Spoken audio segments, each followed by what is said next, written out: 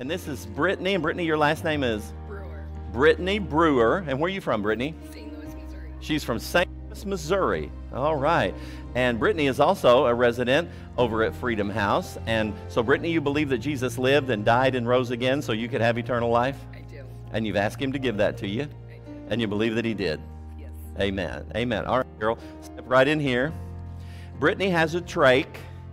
So we're going to keep the trach out of the water. We don't really want water running down in the trach, okay? So Brittany, you just lean your head back and we'll just go down as far as we can go without getting the trach wet, okay? All right. So Brittany, because you believe that Jesus lived and died and rose again and he's given you eternal life, then I baptize you, my sister, in the name of the Father and of the Son and of the Holy Spirit, buried with him in the likeness of his death, there we go, and raised again to walk in newness of life. Amen.